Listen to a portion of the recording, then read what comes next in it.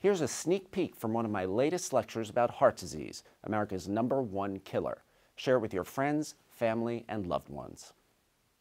I want to take an opportunity now to elaborate a little bit more about the pivotal role diet and nutrition play in the development of heart problems. As a nation, we're all suffering from bad eating habits, and an alarming amount of deaths in the United States from heart disease, stroke, and diabetes, which can all be categorized as cardiometabolic diseases, are associated with a suboptimal diet. And there's a recent study published in the Journal of the American Medical Association that puts the problem into sharp focus. Naturally, the researchers and I differ in some respects in regards to what constitutes a suboptimal diet, but the general message is one we can all agree on. What we eat and what we don't largely determines our health outcomes. According to this study, high sodium intake was the biggest dietary culprit in cardiometabolic disease-related deaths. That's the part I take the biggest issue with, since in general, salt is not a big concern of mine. Unless you're consuming vast quantities of it, I just don't see it as an issue. So if you're eating fresh, organic foods and salting them to taste, I can virtually guarantee you're not going overboard on sodium. But here's where salt does become a problem.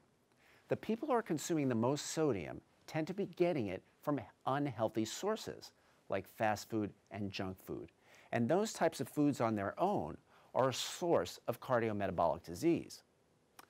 The next biggest dietary risk factors for cardiometabolic disease in the study were high intake of processed meat, low consumption of omega-3 fats from seafood, low intake of nuts and seeds, not enough vegetables and fruits, too many sugar-sweetened beverages.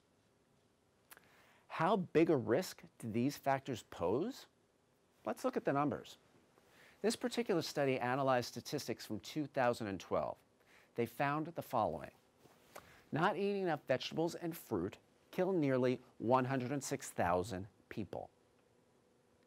Not eating enough nuts and seeds killed almost 60,000 people. Not getting enough omega-3s from seafood killed approximately 55,000 people. And overall, nearly 320,000 Americans died because of poor diet.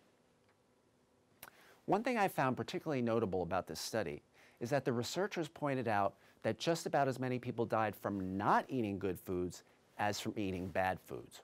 Or as the study put it, suboptimal intake of specific foods and nutrients was associated with a substantial proportion of deaths due to heart disease, stroke, or type 2 diabetes. The main takeaway of this study is that if we want to make a dent in heart disease and stroke in this country, we need to start with food. Of course, I'm always encouraged when I see a study backing up what I've been saying for years. But at the same time, the deafening silence that follows is incredibly frustrating.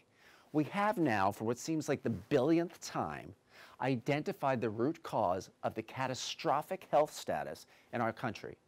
But do you think the powers that be will throw any public health muscle or budget into changing it?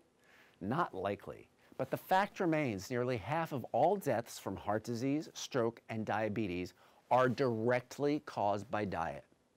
And whatever the government and medical industry does, you can make a better choice and eat the foods that can save your life.